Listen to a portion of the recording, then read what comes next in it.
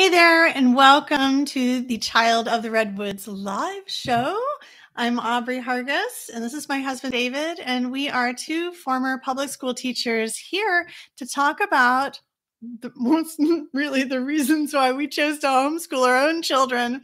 And we do that by also talking about Montessori, talking about what's going on in our own lives. And today we've got something very special. It's a very exciting conclusion. That's right. It's the fifth and final part of our book study of The Child is the Teacher. If you've not been reading along, that's okay. It's a great book. It's really easy, fast read, lots of fun, great writing, and you can catch the first 4 installments on our podcast or here on YouTube if you're watching, and go back to the beginning, or just hang out and listen to our thoughts. We're going to do 5 today, and some wrap-up conclusions. So excited to talk about it. This was another great section of the book. Yeah, it was, oh my gosh, I loved the ending of this book. I pulled out several quotes to talk to you guys about. If you have any questions about anything that we've talked about so far and the parts before, if you were joining us for the previous parts, we'd love to hear those in the comments if you happen to be watching live. And if you're listening on the podcast, I'm happy that you're here too. You can always shoot us an email at hello@Child of the Redwoods. And David and I both get those messages. And we'd be happy to chat with you. That's right. Yeah, so let's go ahead and get started. So last time we ended up kind of taking some detours in our conversation. Yep. A lot of stuff has been going on in the world that we wanted to talk about and in our own lives. The past week for us has kind of been a blur. Life just doesn't stop. Events just keep on rolling at you, and you just keep trying to walk along and do the best you can while parenting your children through the challenging times. And sometimes that's really all you can do, and I think it's really important for us to remember that during this period, this moment in time when we've got a lot of collective stress around us, I think it's important to realize that everyone is going to be reacting in their own way. One example is I went to the grocery store last night. I was shocked at the prices. I think I saw there was toothpaste for $9, and oh my gosh, just the produce. Even usually when you buy a lot of fruits and vegetables, you can kind of get your grocery bill lower, but it's just raising to an almost teenager, like a 12-year-old and a full-on teenager. They eat a lot. Yeah. They eat a lot of food. So it was shocking to me. But I also noticed a lot of people in the grocery store were also struggling emotionally. There was a lot of tension there. We've been seeing it come for a while, Yeah. for months now. I'm sure is affecting everybody who's listening or watching. Just the cost of everything is going up. And it's really hard on families, especially, you've got not only yourself to feed and provide that roof, but you've got your little ones. It's just very, very difficult and very stressful. And it just seems to be getting worse and worse. And that example of the $9 toothpaste, we didn't go to some kind of fancy store either. This is a regular grocery store buying regular toothpaste. And, at some point where you have to ask, like, what is actually an essential item? When does toothpaste become an extravagant thing? Yeah, the week before there was no deodorant in the aisle. Yeah. And that I don't know. I think little things like that can really add to your stress load as a parent. Absolutely. Because they're so out of your control too. Yeah. It can feel like, what exactly can I do? I can't make my own toothpaste. I guess I could use baking soda. Yeah, we could get into that. You could. Well, yes, we could. We have used baking soda in the past. It's hard on your teeth. You have to. Most people don't like the taste of soap, but you can use it. I have brushed my teeth with soap. So yeah, soap for everything. I don't know. So I feel like environmentally, culturally, we're kind of coming out of a time where there's a little more frivolous spending, and we're really collectively coming into a time when we're starting to feel the pinch more. And I think that what that means for us at Child of the Redwoods is that I'm grateful that we've always had an emphasis on the scrappy approach to Montessori. It's really, for me, especially kind of concluding this book and hearing Maria's Montessori's message again, like the kind of culmination of her philosophy, it's really solidifying my dedication to making the work that we do as affordable for families as possible. And so you guys should know that behind the scenes, this is something David and I have been talking about a lot. Like, what are we, what are we going to do to be able to help more families give a Montessori education to their children? That's right. And to encourage, families who want to homeschool, to show them how you can do that on a very, very limited budget. It really can be done. It can be done well. It can. But it helps to have some people who have kind of paved the way to learn from, to know that you don't have to spend those big bucks on all of the materials or on these gigantic, expensive programs. Seems everybody is wanting to sell homeschoolers things. So definitely, that's something that we're talking about. And we hope that the programs that we offer are not only affordable, but are actually practically helpful to you, using an approach that isn't an extravagant approach, that is something that's very, very practical that you can apply in your own home. Yeah, exactly. There's a whole lot to think and say about all that, but I think I will keep that on the back burner for now. Just to say that I think the world does not make it easy to parent. And it doesn't make it easy to embrace a family-centric life, and it's becoming harder for many, many people, and that is a real sin as a society. So it's something Maria tried to think through. I think whether she was successful or not, or naive or wise. Well, she only had one lifetime.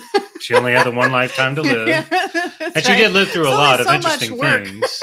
It's only so much work one person can do in their own lifetime. Exactly. Right? We just have to keep continuing to build upon that journey and expanding.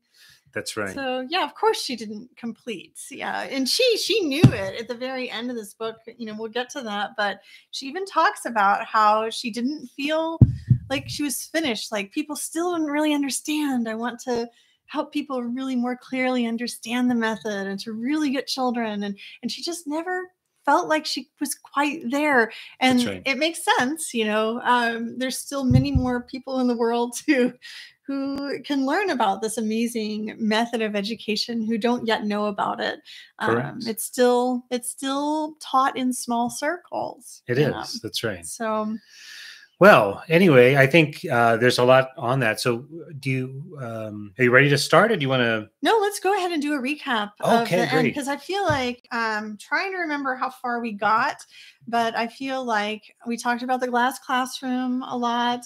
We did. Yep. Talk about Mussolini at all? Yeah. Do you want to talk a little bit about the fascist part of Maria's journey, which is not super savory, but it is. Yeah, I mean, part of it. Well, I think we could talk about it in the context of this chapter or the section if we want to. I mean, essentially, she lived in a really dynamic time, and I think actually we're living in a pretty dynamic time as well. I guess you would argue that all moments in history can be intense in a certain way.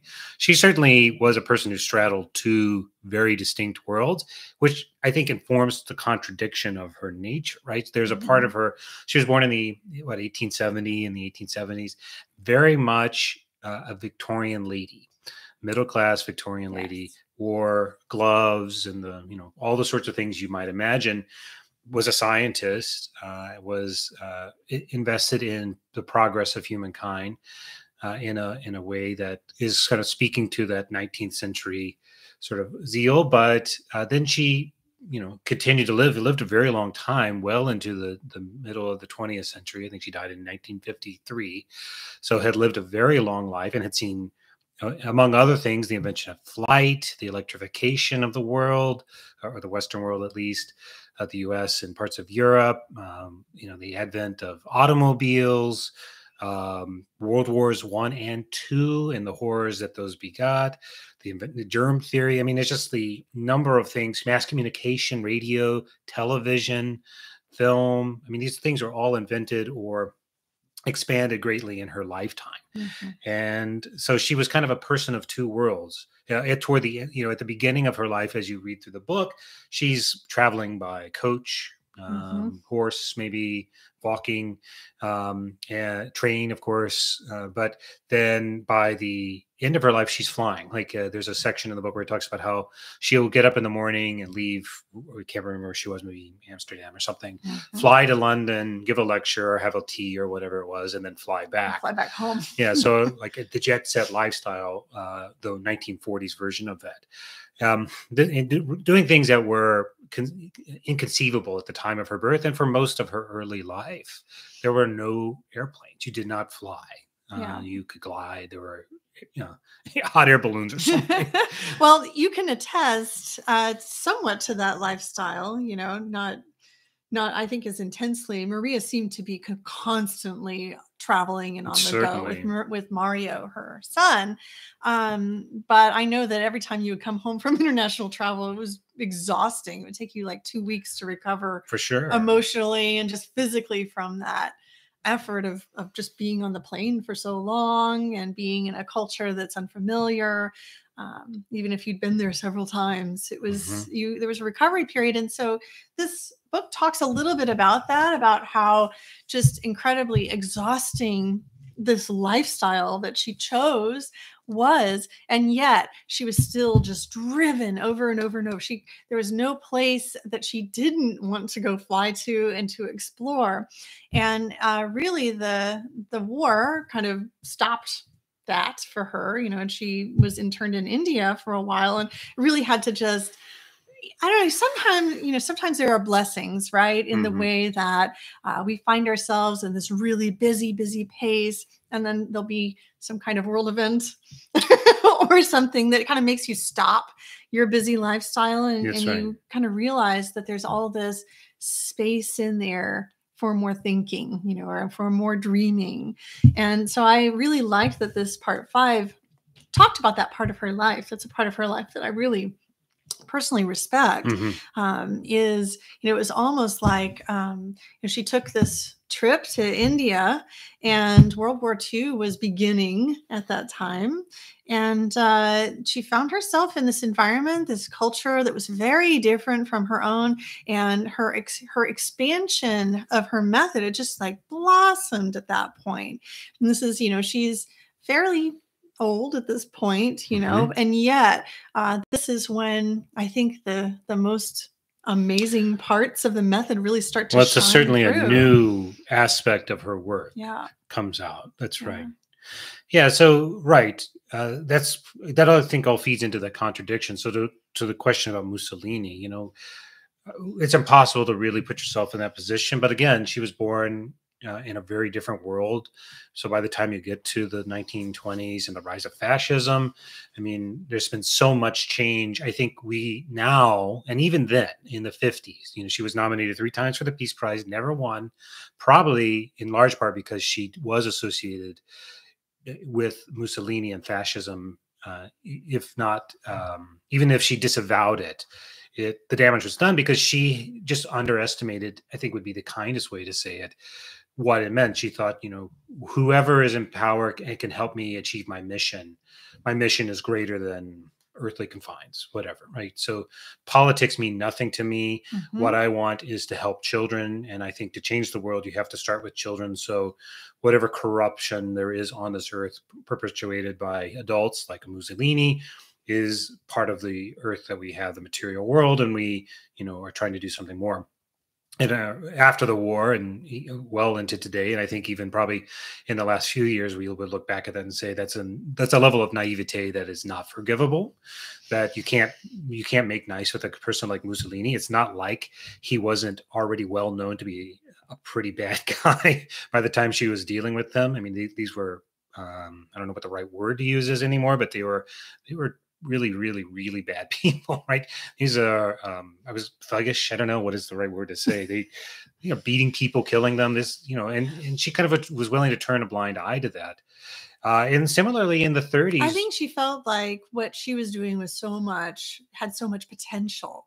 If she could get even people who weren't good people on board with this idea of raising children this way. I think she naively felt like she could overcome. That's right. That it would justify, that it would justify it. And, to that, on a smaller scale, we see teachers doing the same thing in corrupt school systems today. I remember when teaching, I had this very grandiose dream that I would work within this environment that was very toxic to children, and radiate this little beam of light and change the world from within. And so, I like to believe that she was in a place during her time when she believed so strongly in the mission. And I think maybe she underestimated what was happening because of that naivete and kind of lost in her own world. But again, it is difficult to reconcile. It's not like the brown shirts weren't going around doing really horrific things in the 1920s in a time when she was working there, or that, Hitler wasn't already, in the Nazi party in Germany, where she had affiliations, not with the Nazis, but there were Montessori associations in Germany. She had some of her students were killed in the concentration camps, her leaders. It's just horrific. And in fact, and even in this section, but they're kind of a blindness. In this section of the book, she was in Amsterdam when the Nazis roll into town or are about to roll into town, and she flees, essentially, I would say, she flees with her son to India. And then like, hey, let's get the kids out too, but it's too late. And so her grandchildren are trapped there for the entirety of the war. And then she comes back to Europe after having spent, and I don't want to speak, I don't want to trash her too much, but she basically went to India, lived the life of a god. Like she was, she was treated like a saint everywhere she went. She lived in a manch in a beautiful part of the world there in Tamil Nadu, had servants who were, and then there was no better place to live out the war. No, like her struggle was like that she had to be bored. Yeah. And then she gets on an airplane, comes back to Amsterdam and realizes like the whole thing has been burned to the ground. And she's like, what happened here? And it's like, yeah, it's called World War II. This is what happens when you play nice with fascists. It was naive to say the least. And it makes her makes her legacy complicated. It also is complicated, I would say, in that she was always a person of extreme privilege.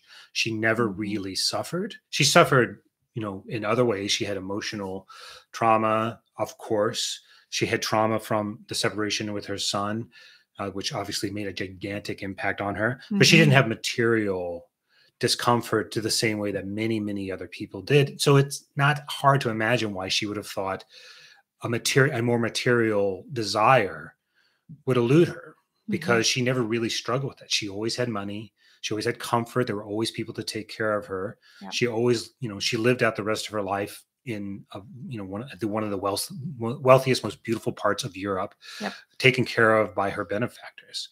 And it's not that we don't want that for everybody, but it does sort of kind of feed into this idea of like, what did she really know of the world? Yeah. What did she really know about the suffering? Yes, she definitely worked with children and had incredible capacity for love for them. Like we see that. Yeah. But she wasn't really within that. And it's another one of these contradictions that I think informs her life. And it doesn't excuse or it doesn't condemn. I think it's just a reality of who she is.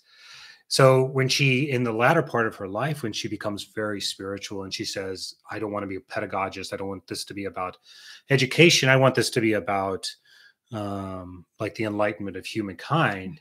You're like, that sounds great, but Europe has been burned to ash and 6 or 7 million people have been marched to their death. And there's destruction all over the world. What are we going to do about it? How do we prevent this from happening? There's a naivete in that as well. Like, yes, from children, we can learn much, but children aren't the leaders. We can't pin it all on children. That's right. Children, whatever that transformation that happens from childhood to adulthood that she was trying to really suss out at the end of her life, she never figured it out.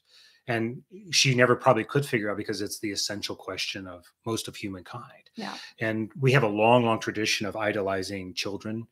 Her beliefs on childhood are reminiscent to me of like Wordsworth or Blake, the proto-romantics and romantics in the Western canon of literature, the romantics in the early 19th century, as they're responding to the first industrial revolution and the innocence, songs of innocence and experience, as William Blake would write and so forth. And we have that tradition, like in the 60s, the counterculture, there was this real, a child, kind of the sense of like from a child comes, purity. And it's true. A child does not create World War II. A child does not create fascism. A child does not create economic hardship like we're facing even today. Like from a child did not come a $9 tube of toothpaste, but that child will eventually become an adult. From a child also did not become organized society. A child also did not create the arts in the world that we live in today and the science. So where does that change happen? And that she was really struggling with that. And I think that if there is a flaw in her, it comes from sort of this, I don't know if it comes from her life of privilege or just her guru-like mind or her brilliance, but at some point there is a limitation to what, we can expect, how we're going to transform society. And I think, in my mind, it's really that she was unable to come to terms with the material reality. And I think that's because she didn't have to face a lot of material pain.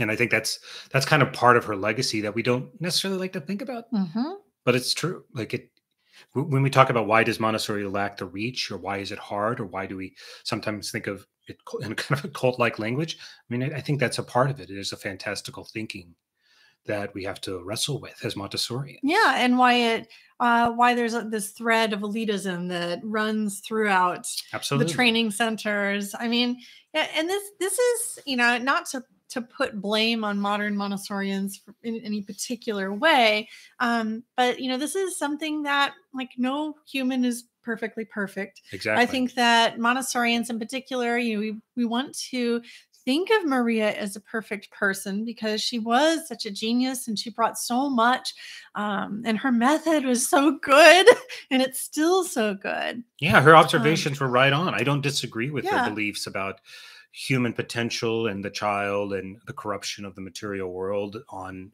human society. I don't disagree. Of course, but there are lessons that we can learn from her human journey, as a real life person who tried to change the world, and did in some ways change the world. And also in the limitations that she ran into. I think it's really, really important that we collectively as Montessorians bring our awareness to a higher level than she had as a person. That's right. I think it's interesting. I was thinking as I was reading this section about the journey of life, that it was very fitting. She obviously had much more to contribute to the world than she had years to contribute. Right. I mean, at the end, it depicts her passing, and her last conversation is with Mario on the beds, and she's basically like, I want to go to Africa. I want to do in Africa what we were doing in Asia and India, and in the African nations. And he's like, I don't know that you can make that journey. And she's like, oh, you think I'm too old for this? He goes off and he gets a map of Africa, comes back, and she's gone. She's passed. She's lying on the bed. And so to the very end. And she still had the energy and the desire to go, and the excitement, that was a moment. The spirit was willing, but the flesh was weak. That's right. That's right. So I don't know if she could have lived another 100 years. I think she would have continued to persevere and want to bring new. And maybe she would have been the person to bridge that. Maybe given her, you think about the journey of her life from when she begins and she's working with the children, and it is much more material, and she's thinking about the mystery of childhood, the secret of childhood. Yeah. But by the end, she's thinking about adult. She's really progressing. As she gets older, she thinks more and more about the progression of life. And, she spends time thinking about high school, what we would call high school or middle school now, and what that would look like. And then at the very end, thinking about adulthood and the relationship of the adult back to the child. And maybe if she had another lifetime or two, something grand would have emerged. But it's not within the human capacity to live that long. And so there's another, I think, important lesson within her life that is a contradiction in a way, which is that there's her, because she held it so tightly, it has persisted, I think, in a way that other pedagogical movements or movements of that era have not. I think because she was so dynamic and because she was so controlling, it really gave it a kind of a purity that could persist over time. Again, in other ways that others didn't. On the other hand, it also meant that it died with her to some extent. We've continued her work. Mario continued to work, but there is no Maria Part 2. Well, the primary emphasis of both AMI and Mario's continued work with AMI was to preserve Maria's legacy. And there is still that movement still exists out there to perfectly preserve her legacy, to leave it unchanged, unmarred by new ideas. And I'll be honest, there's great growth in the Montessori education programs that are out today, not just AMI, but AMS as well and others. And so I'm seeing a lot of great new inspired thought and an openness that is really appearing today, especially as we have really been trying to deal collectively with the concepts of privilege and racism as communities. And that has dramatically affected the Montessori world as well. And I'm seeing a lot of new voices in those organizations that would not have appeared a decade or two ago.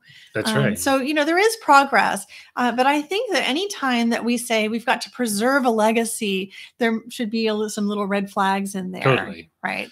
And Maria herself, she was very clear on how she wanted the method to be used and in what way. But she herself was not a person who was ever satisfied with what she had accomplished. She was always reaching for the next level, always reaching for more. You mentioned middle school and the high school age, teenagers. So I want to talk a little bit about what that means, because that might be new for some of the people who are watching. Yeah, because when we think about Montessori, we tend to think of the little ones. Yeah. Because it's where her most, I guess her most revolutionary and well fleshed out work was done. Yeah, so we tend to think about the little ones when we think about Montessori. And I would say typically parents usually discover Montessori in the toddler years. And Montessori toddlerhood is super, super hot right now. I don't know why exactly it took off, but it did. It took off on its own on social media, especially. And so I think a it's lot a rejection of people, of corporatist nonsense that we're fed in our usual society through our schools, but that's another that thought, too. We're looking for something new, something more natural, something pure, something centered on child development, on the family and the child, the human. Yeah. So Montessori toddlerhood is really taking off. It's wonderful. I love it. And most parents discover Montessori during that time period of their child's life and start to implement the principles, which is wonderful. I would say that there is no too soon or too late to discover Montessori, because children, the method just works from the beginning of life all the way through the end of life. So what Maria was trying to do in her last decade or two of life was she was really trying to take the method, learn what she had discovered about childhood in the early years, and then apply it older and older and older to really understand the whole span of the human life and to pay the same kind of respect to those older children that she really was trying to do with the younger children. And I think that where we run into some issues there is that during her period of time, no one was really educating the little ones yet. Like school for toddlers, toddler school was not a thing back then. And it wasn't for preschoolers either. We still call it preschool as though it comes before real school. It's just what you do before your children are ready for school. And Maria, she was really trying to reinvent that. And she did. She said, you know what? School is education. Education is life. And we're just trying to raise people. So why not start when they're little, as young as possible? We're educating them because they're learning.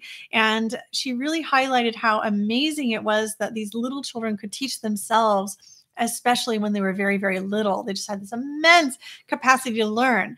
And then once they reached the age of 6 or 7, as is traditionally known, children are much more receptive to adult instruction. They can sit for longer periods of time. Their concentration naturally lengthens. They're generally able to learn to read and write at that age, to Some be level of self-education so is literacy possible. is there. And so Maria really, so what she did was she took the method that she had created for the little ones, and she just tried to imagine, like, okay, so this is what school looks like for these older children. What if we were to reimagine that as a continuation of the journey that the younger ones are taking? And so a lot of people are very surprised when they do take our lower elementary course, because they didn't realize that the journey from early childhood isn't a completely separate one from No, those not at all. elementary ages. A lot of the same materials are used. A lot of the same lessons are even given during those two age groups. Maria, I think she understood that children in different stages of learning, we're going to perceive information differently at different times. So the same lesson that you might give, and so an example might be Shell with Constellation's current theme of the month. Mm-hmm. You give a lesson in Shell of Shell matching to little children. What are they looking for? They're looking for the details to match the picture to the picture, or maybe they're matching the word to the word. They're learning vocabulary. What's an older child going to do? They can do the same lesson. They can do the same activity, but what are they going to get out of it? They are in a bigger stage, wanting to go deeper. And so maybe you end up having deeper conversations about the creatures that are in those shells. Maybe you talk about where those shells are harvested. Maybe you get into environmentalism with them and ethics with them. Like, whatever you do, maybe talk about the cultural aspects of it. The learning is learning at these different That's ages. right.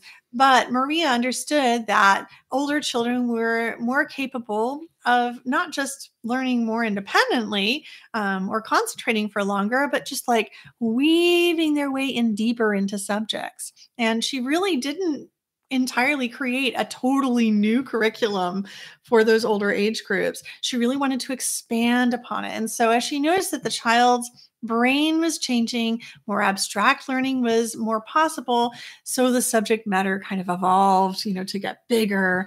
And as children grow older still, what she noticed, and she actually had children come into her home during several different times, she still, during those later years of her life, considered herself a researcher. And so you can imagine her still wanting to invite children in, setting them up with some kind of work to do, or inviting a teacher over to come and interact with the children. She wanted to see them outside of their home environment, because she really wanted to see how they would behave and act around each other, rather than around the adults that were regularly influencing them at their school or at their home. And so she kind of put them in this little environment together, and then she just observed them, took notes. And so it was very much like back to the days of when she was first observing the young children in early childhood. And what she noticed will come as really no surprise, I think. It's really that once children are entering the period in their elementary years, they're like they're just learning so much. They're capable of memorizing vocabulary words out the wazoo. And then when they reach the age of around 12 or so, there's a big shift away from the academics. Children become much more interested in their peers. They start acting in ways that we perceive as adults as being kind of lazy.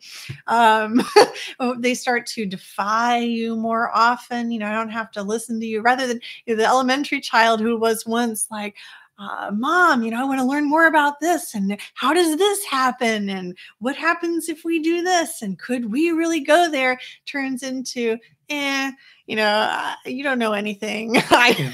I know everything there is to know about that, and I don't need to know any more about it. And they kind of sass you. You don't get me. Right. You don't understand. And they just want to hang out with their friends. And Maria approached this, regular school teachers and parents too might see this developmental shift as something to kind of be wary of.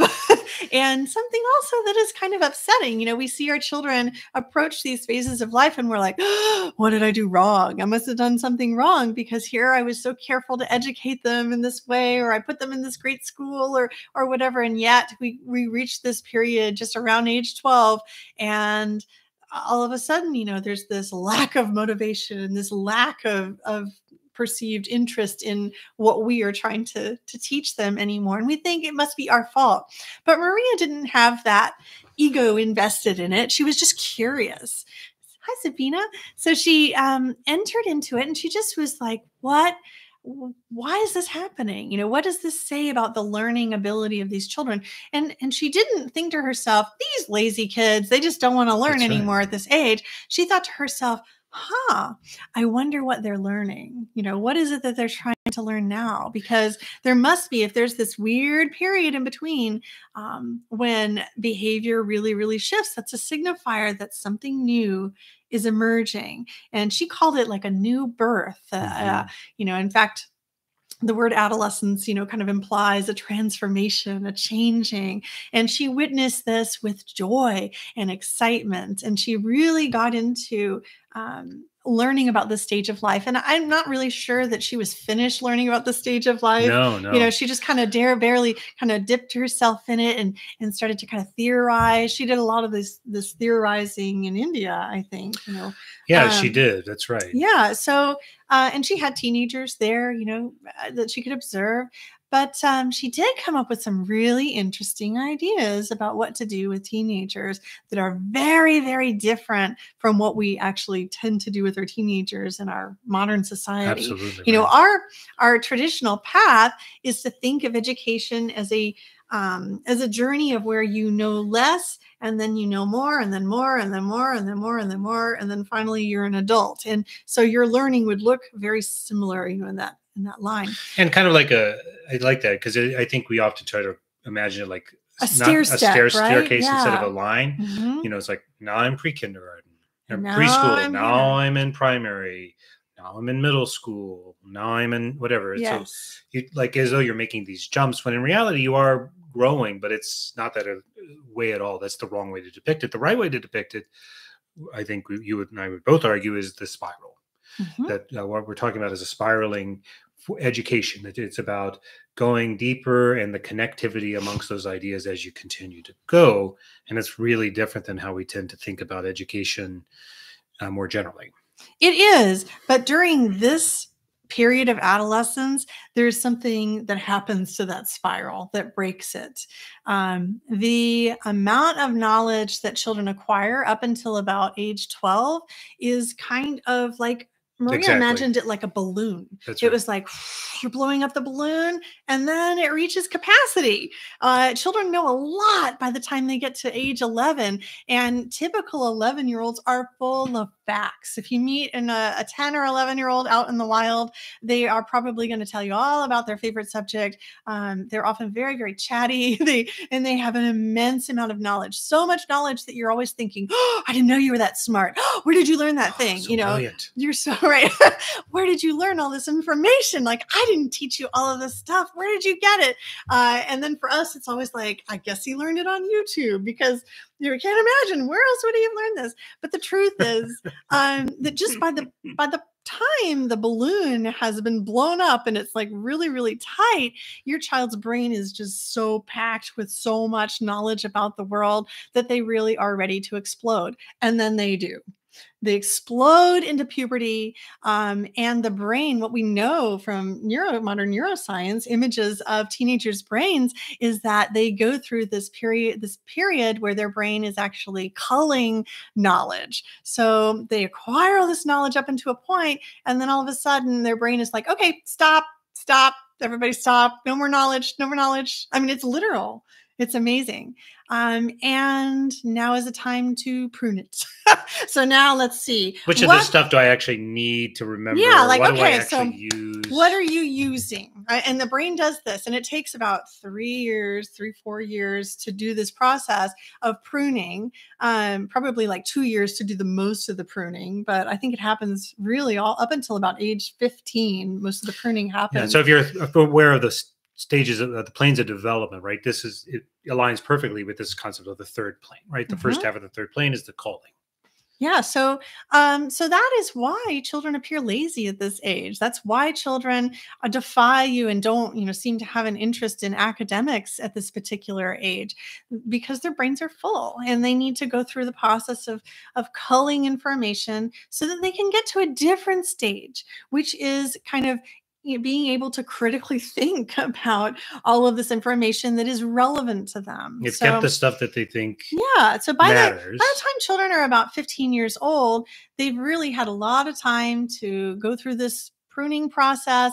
And now they're starting to be able to think, okay, I have I've forgotten a lot of stuff that I used to know. And that I think we've noticed from our boys that there is actually an awareness of, I think I used to know how to do that, but I don't remember anymore. Right. And so we've had to talk to them about, like, it's natural. You're going to remember the things that you do. And that is in fact how we adults handle our lives too, yeah, right? That's right. No adult remembers everything. No. There are things that are more memorable to you than others, and that's why we have how tools many to help facts us. do we have to memorize in the 6th grade that, like, totally math or mathematics? We learn so much mathematics, but in our day-to-day life we use most of us, at least, unless we're a mathematician or something, or using a small percentage of that, and it can be scary to the child who's like, I used to know how to do all this stuff and now I can't anymore. And to help them sort of understand, like, it's okay. Like, you understand the principles, you retain the things that matter, and you know how to go back and find that information again if you need to. And that's a scary problem. It's very scary. It must feel a bit like a death in a way. Like a death and a rebirth. Yeah. And Maria, she named this period Erdkinder, which really means children of the world. So they're going through this period where they're becoming citizens of the world. They're starting to have this awareness of where their place is in the world. And there's so much more that we could talk about that happens during this period of life. But I think that probably one of the most interesting things to people who are learning about Montessori is that what she dreamt of during this time, what she conceived of and envisioned as being a great environment for these children, was a place where they could decompress, where they were not beholden to all of the responsibilities and expectations of harsh academics.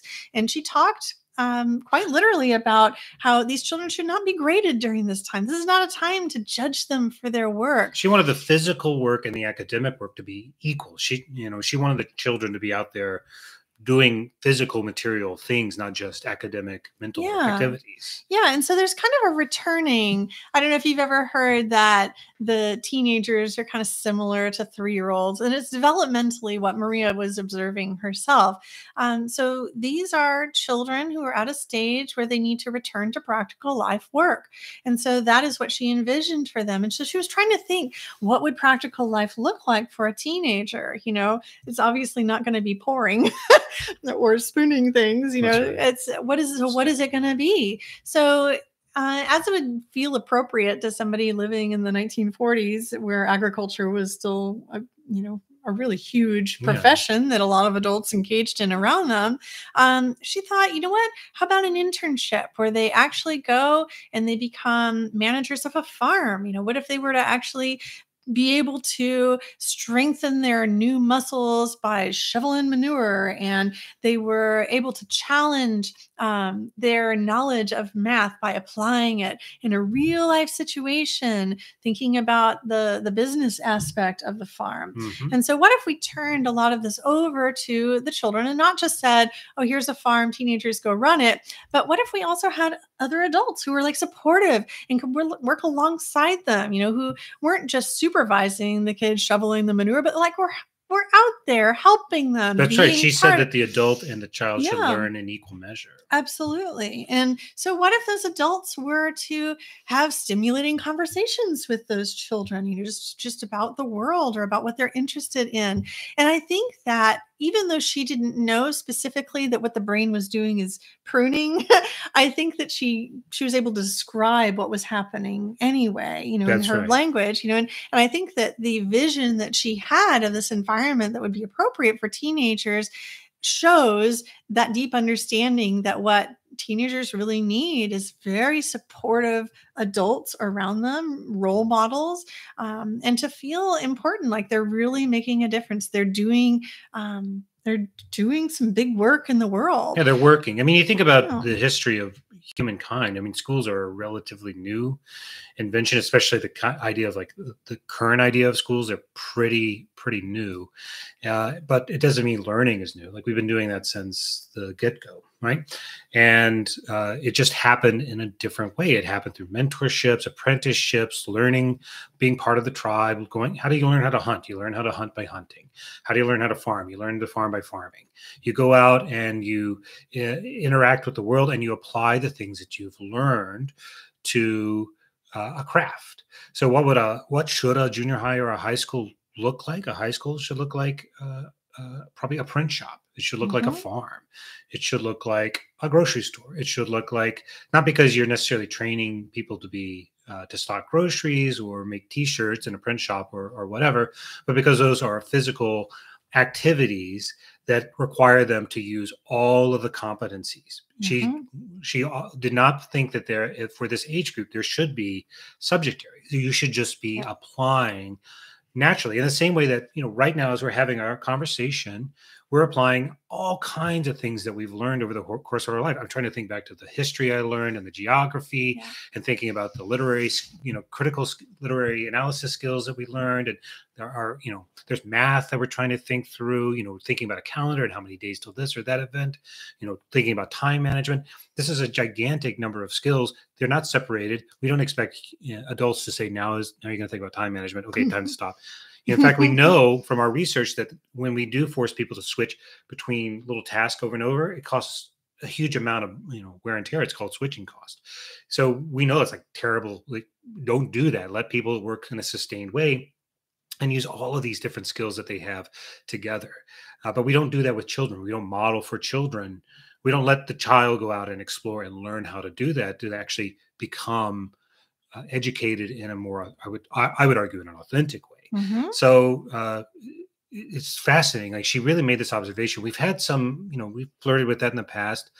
Sometimes you'll see a vocational school every now and again, but as our society has kind of progressed into the 21st century, we've become very, very assessment oriented, very, very standardized, objective oriented, because those things are easier to measure, and then the measure you can tie to financing.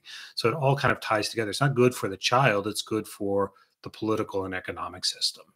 And when we do try things like vocational school, they tend to get, they tend to go away. There aren't as many as there used to be. And even the vocational school itself is not exactly what she would imagine, but it's kind of getting closer. So, and unfortunately, not only are these ideas radical for her time, they're even becoming more and more uncommon, despite the fact that we know even more and more about how the brain works and how children learn. And our world is changing, and you would think that we would adapt our educational system to actually match, but we don't. It's just kind of stuck, which is a shame. I think the other piece, I gave sort of I condemned poor Maria for her associations with fascism earlier, but now I'll say the inverse. She lost many decades of her life to war. She had to flee from one place to the next. She was in India, where she lived in material comfort, but what she wanted to do was work. And so it's when I would say, like, what did she suffer? Oh, she was bored. Actually, she suffered something really great, which was that she wanted more than anything to use her gift to study, to understand. And that was her true genius. Her true genius is that she didn't just have these theories about childhood. She would then study them with an immaculate care, just this like precision. She had this incredible ability to have the empathy, to put herself in the point of view of the child, to strip away her adult societal preconceived notions and just think, what are they experiencing, in a way that was incredibly transformative and unique. And basically, I don't know anybody there's probably very, very few people on the earth who have anywhere close to that level. Like, she was a true genius. She was a truly unique soul on the earth. And in the moment when she was really trying to study these older children, teens, and then into adulthood, she was getting older, and much of her life had been sort of stripped down because of the collapsing of society around her. And for that reason, you can understand why she would have such a naive blindness to the political situation around her, because to her, she's on a mission. She has this driven mission. She's really wanting to do, she wants to work in a place where she can study children and adults at some point on how they work. And she needs a place to do that, which means she needs a society that's stable and protective of her, because that's just how it works. And if that means making deals with the devil in order to try and progress this grander vision, then so be it. Now, again, it's for us to decide in the 21st century, as we're looking back, does the sin, does the outcome outweigh the sin, or vice versa? And I would say, like, she's only human. And she did what she thought was the best that she could do. And yes, we can condemn her, but we can also sort of understand, we can also have that empathy to understand like why she might have had this kind of blindness. It's because she was really driven. She really believed to end the war, to end suffering, to end the misery, the immiseration. Not just the war, but all war. To end war. Yeah. The suffering of people. You had to unlock what it was inside of the child, that you could figure out what's happening, that it's becoming twisted as you age. What are we as adults doing to children when we make them sit passively and listen?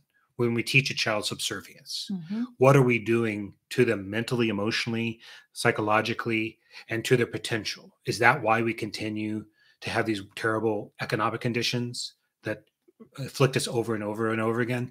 These terrible wars that afflict us, this terrible violence, is this where it comes from? Because we're unable to stop brainwashing children? I think she would argue yes, like that is where it comes from. And in order to transform society, we have to start there. And if that means turning a blind eye or paying less attention than you might want to or should have to certain events that are happening in the world, but you can sort of understand. You can't necessarily forgive. I don't know that it's a forgivable thing, but it is definitely an understandable thing, like where that comes from. Yeah. Sabina had a comment here. Yes, it is difficult to read about it. We, there's. Yeah, we both got to that section of the book and we were like,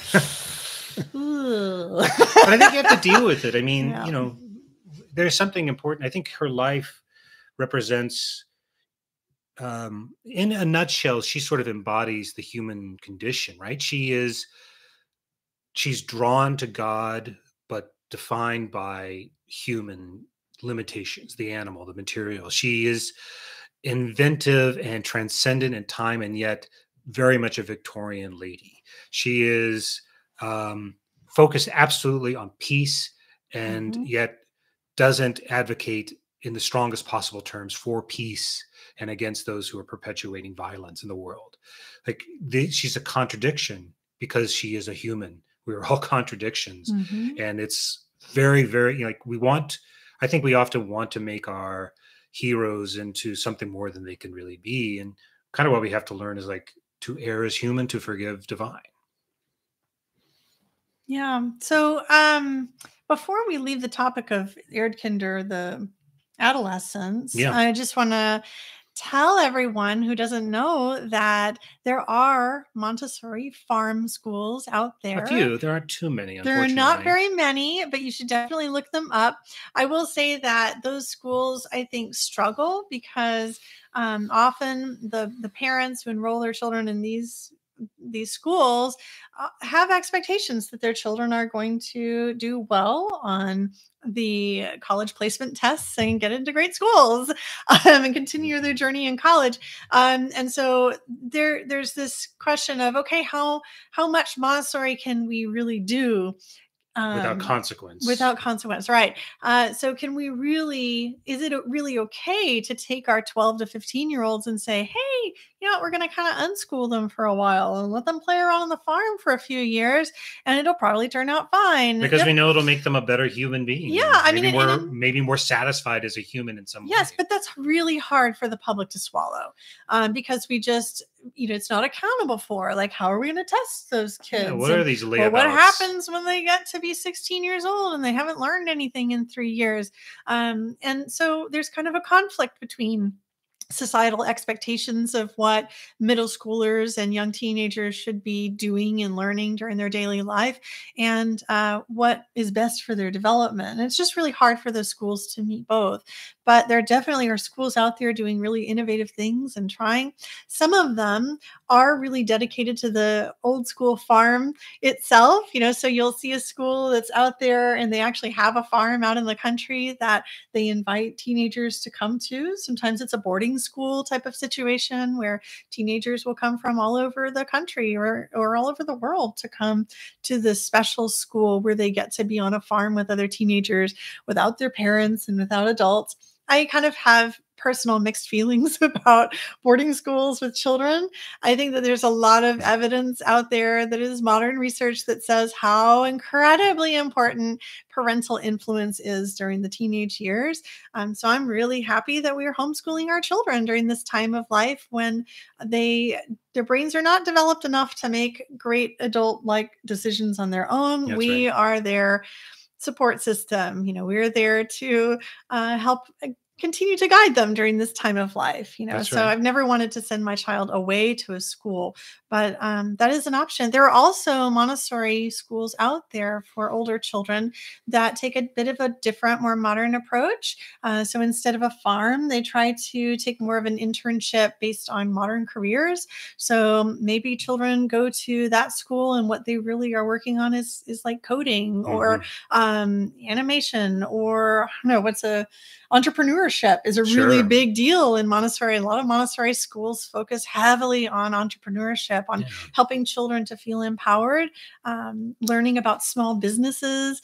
A lot of the schools will have the children create their own business. So maybe you don't have a working farm, but those kids are invited to say, hey, why don't you guys start a business? And what could your business be? Could you sell t-shirts? Could you make things and sell them? What could you do? And whether they end up making a lot of money or not is not the point. It's really more about the learning process and it being a very hands-on experience for those kids and an empowering experience for them during this time of life. And then Maria noticed that as children get even older, they approach the age of 16 to 25, I guess, they kind of enter more into a more academically interested period again. So it's not like that period of pruning lasts forever until adulthood. Like they kind of pass through that age of puberty and emerge on the other side a lot more mature and responsible, even though they're not fully developed yet. And so she saw that being a period of time where children would be encouraged to pursue a subject that they are really interested in specializing in and to help them specialize in that topic. And again, that is a departure from the way we expect our older teenagers to become fully fluent in a variety of subjects and then go into a college environment where they would again be immersed in for another 4 years of not really specializing yet. I'm not here to condemn the liberal arts education, having spent more time and money than is necessary in pursuit of one. I have a master's in literature, but I also know that we study American literature because of Americanism. It was invented in the 19th century, introduced as a topic, just like American studies in the 20th century, to promote America as having validity as a world culture in the same way that the Romans did. It's not to say that we shouldn't read great works of American literature, British literature, or French literature, or Chinese literature, or whatever. It's just to say that there's more to it than just sort of knowledge. So the liberal arts education that we put children through over and over again isn't necessarily because it's what research says is the best thing for the child. It's as much a political, social, economic decision as anything else, as are most things when it comes to school. School is big business. And I think a lot of, in these days, back when we were going to college, I knew it was a lot easier for us to get scholarships, and college was cheaper as well. Much cheaper. So, I loved my college I experience. did too, of And course. part of the reason I think so many of us who went to a 4-year college and had that traditional liberal arts experience really loved it so much is because that's kind of the first time that a lot of us had the freedom to pick and choose what we wanted to study. And that's something that we don't generally offer our teenagers, is that Exactly. autonomy and that choice in what they want to learn. It was just like I was given this immense, beautiful menu of all of these things I could possibly learn about. And it was so exciting and just empowering to say, yeah, I don't want to learn about these things. I have to have these credits. But I have these choices, and these things that I could choose. I took sign language for my foreign language and just loved that so much. College opened up a lot of things for me in terms of seeing myself as being the owner of my own education in a way that my traditional high school penned me into a box and just kind of told me what to That's right. what to learn. Yeah, I mean, So- every human has the right and should be given the opportunity to go on that journey of self-discovery. Our sin as a society is that we tend to not allow that. And Right. So it's even in the context where we have invested billions of dollars in effort, like in a public education, high school, we don't provide that. Like it's not impossible to imagine that you could provide a high school experience that really did emphasize the self-discovery and finding yourself and exploring ideas. It's just the choice that we make not to do it, yeah. which is why for some of us we make the choice to try and find a different balance by homeschooling or choosing alternate paths. Yeah. So really, I think one of the big lessons we can take away from Maria's method in her life is the importance of giving children choice in their learning and respecting what they choose. And this is true from, we don't need to wait until a child goes to college and then has some choices in what classes they want to take. We should be giving them the option to choose their own path right from the very beginning, whether it's with that little baby that we offer several toys to and then say, ooh, which one do you like? And in the Montessori way, you don't just put your baby in the middle of the floor and then just give them some toys to play with. There is this very gentle method of offering something to the child. It's actually very, very special and something very lovely. And I think quite unique to the Montessori method, the way that even the little babies look up at their caregivers, and instead of just shoving a toy into their hands, we offer it up to them and we say, ooh, would you like this? And we wait for the baby to reach out for it. And if it's not something that they're interested in, we say, oh, maybe this isn't interesting to you right now. Would you like this instead? And we do this even before they were able to crawl and go over to something physically. And we start to offer these experiences to our children right away. And that is one of the reasons that Montessori really does begin in those such early in life. Even with little babies, you can start to offer these choices. And then you can see how, with toddlers, we're offering them different, what food would you like? I mean, it just continues. The choices just continue and continue. And then when they reach that period where they're in puberty, one of the choices is, would you like to play with your friends right now again? Or would you like to read this book with me? And these are choices that children are still able to make, even when they're in those rocky periods of development. Mm-hmm. And I think that one of the lessons really is that if we raise our children to believe that they should have this choice all the way through their childhood, that they are not always just caged into what other people think they should be learning, they will really learn to see themselves as lifelong learners, which is the whole goal. This is one of the biggest goals, and I won't say not the ultimate goal, because obviously Maria believed in the idea that we could create peace among humanity, all of humanity, as being like the biggest goal, right? In being in harmony with our environment and being in harmony with each other, really it was like the ultimate goal. But kind of really thinking practically for us as parents, what do we want our children to feel like when they are our age?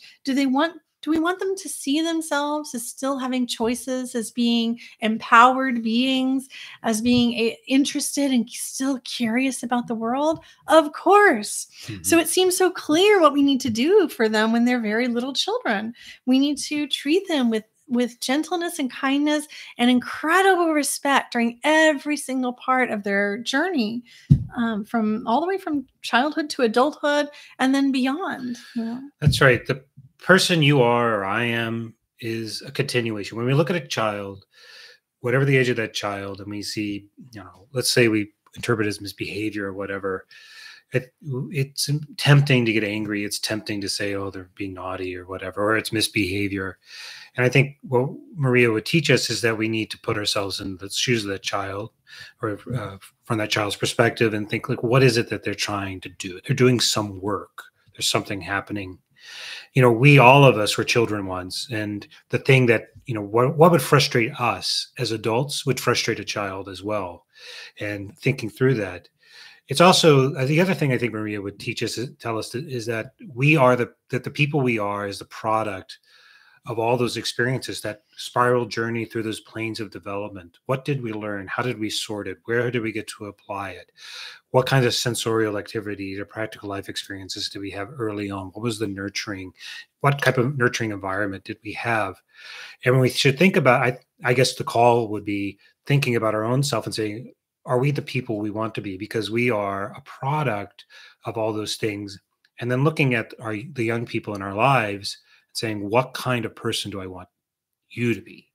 What am I going to do to give you the better life, to make you the better person, to give you the confidence to go out and be a total human being, with a spiritual and a life and a physical understanding of the physical world, and just satisfied in a way that actually matters on the earth. That journey starts from before birth and continues all the way. Yeah. And it's to bring us back to the work that we are doing to continue the Montessori journey here in the modern world. We don't see our role as only teaching parents how to teach children. What we discover is that parents who come into our programs are also learning how to be better human beings themselves. That's what Maria discovered as well. Yes. And I think that there's just this beautiful opportunity that happens when you have little children. If you're watching and you have little ones, this is your moment. This is your moment to get your curiosity engaged again, to not feel... To be the person you want to be. Yes. And also, just... The world can be really heavy sometimes. People don't always get along. We've got a lot of stress. When inflation hits, it can really increase our stress levels and make us kind of out of touch with that really deep, beautiful. When our material concerns overwhelm, it makes it harder to be focused on the spiritual path. So this is a time of life when you can rekindle that curiosity in yourself and really see the world in an optimistic, beautiful way that children naturally seem to have the capacity to do. That's right. All right. Oh, well, this is where we're going to end the part 5 series, friends. That's right. But we'll be back. Good comment there from Sabina at the end. Yeah, I think it'd be great. I was thinking about the spiral, and you said, well, there's also in the planes, and I was thinking, I wonder if we can make like a visual, because it is a spiral. I knew you were going to go then you that go way. into these different planes, the sensory period, and then the period of abstraction, and then the sorting period. It's just I think it'd be very interesting, because it is that continued spiral that we continue even to this point. As middle-aged adults, I'm continuing to spiral and think, but through the different planes and how our brains work and our life works, it can change that perception. So very interesting. I'd love to maybe that could be our next topic. Oh yeah. I mean, I can talk so much about spirals because, having studied the lower elementary curriculum, yes. You're giving the children the universe. And once you start discovering the universe, you start realizing spirals are everywhere. Exactly. Even in Shell this month, we've been exploring the Fibonacci sequence. Right. And I keep seeing it everywhere I go. Like we went to a rose garden, and I was like looking at all the roses. Like, wow, yeah, there it is. We picked up the shells on the beach. We're like, there it is inside the shells. I don't know, I was It's picking up, amazing. cauliflower at the store. Anyway, it's Yeah, just these fractals and things. yes, It's and amazing. learning is the same way. Well, it's been fun. I've loved this book. Thank you for bringing it to me. If you haven't read it, go pick it up. Get it at your library. Ask your library for it. Go buy a copy. It's really, really good. Yeah, and again, we're not affiliated with anything. We don't know her. We don't know this person. Yeah, but but she did a good job. She wrote a great book. She wrote a great book. Thought-provoking and I think relevant to the time. Yeah, and it's definitely a book that I'll be keeping on my shelf and referring back to, in the work that we continue to do in the Montessori community. That's right. Yeah. All right. Well, take care, everyone. We'll see you in a couple weeks. We'll see you in 2 weeks. Bye.